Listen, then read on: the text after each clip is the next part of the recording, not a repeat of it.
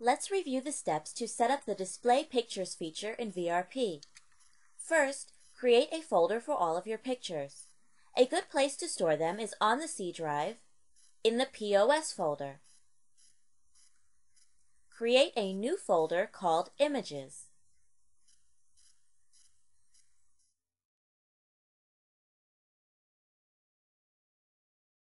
Next, move your pictures into this folder. Rename each picture so that its name is the same as the product number.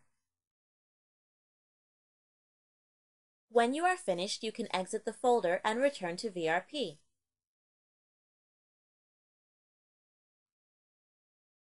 Go to the Setup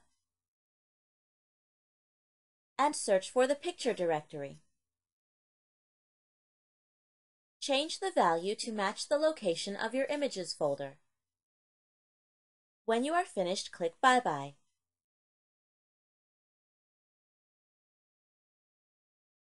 When searching for a product in any module, make sure Display Pictures is checked and your product's picture will be displayed.